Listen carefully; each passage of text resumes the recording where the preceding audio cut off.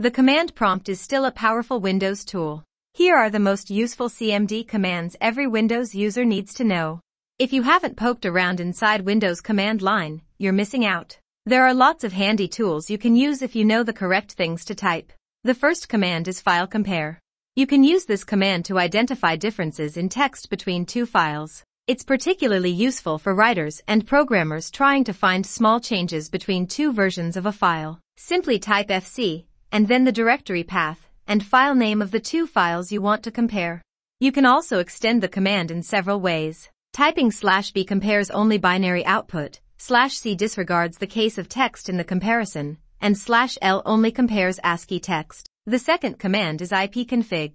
This command relays the IP address that your computer is currently using. However, if you're behind a router, like most computers today, you'll instead receive the local network address of the router. The third command is Netstat. Entering the command netstat-an will provide you with a list of currently open ports and related IP addresses. This command will also tell you what state the port is in, listening, established, or closed. This is a great command for when you're trying to troubleshoot devices connected to your PC, or when you fear a Trojan infected your system, and you're trying to locate a malicious connection. The fourth command is ping. Sometimes, you need to know whether or not packets are making it to a specific network device. That's where ping comes in handy. Typing ping followed by an IP address or web domain will send a series of test packets to the specified address. If they arrive and are returned, you know the device is capable of communicating with your PC. If it fails, you know that there's something blocking communication between the device and your computer. The fifth command is Powercfg. Powercfg is a very powerful command for managing and tracking how your computer uses energy. You can use the command Powercfg hibernate on and Powercfg hibernate off to manage hibernation, and you can also use the command Powercfg/a to view the power saving states currently available on your PC. You can use the Powercfg/energy command to build a detailed power consumption report for your PC. The report saves to the directory indicated after the command finishes. Windows 8 added Powercfg/battery report, which provides a detailed analysis of battery use, if applicable. The fifth command is shutdown. Windows 8 introduced the shutdown command that, you guessed it, shuts down your computer. The sixth command is system info. This command will give you a detailed configuration overview of your computer.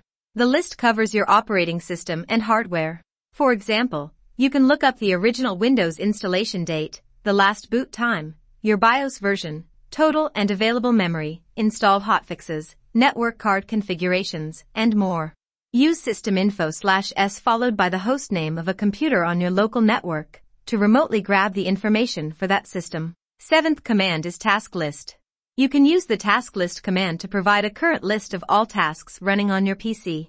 Though somewhat redundant with Task Manager, the command may sometimes find tasks hidden from view in that utility. There's also a wide range of modifiers. Task list SVC shows services related to each task. Use task list V to obtain more detail on each task, and task list M will locate DLL files associated with active tasks. These commands are useful for advanced troubleshooting. Eighth command is chkdsk. Windows automatically marks your drive for a diagnostic chkdsk, and when symptoms indicate that a local drive has bad sectors, lost clusters, or other logical or physical errors. If you suspect your hard drive is failing, you can manually initiate a scan. The most basic command is chkdsk, which will immediately scan the C drive without a need to restart the computer. If you add parameters like /f/r/x or /b, doing this, chkdsk will also fix errors, recover data, dismount the drive, or clear the list of bad sectors, respectively. The ninth command is driverquery. Drivers remain among the most important software installed on a PC. Improperly configured, missing, or old drivers in Windows can cause all sorts of trouble, so it's good to have access to a list of what's on your PC. That's exactly what the driverquery command does. You can extend it to driverquery V to obtain more information, including the directory in which the driver is installed. The 10th and last command is cls. Cluttered up your command prompt window trying out all the commands above? There's one last command you need to know to clean it all up again. Well, that's basically for today, guys. I hope you enjoyed the video. Please like, comment, share and subscribe to our channel. We will catch you in the next one. Thank you and bye-bye.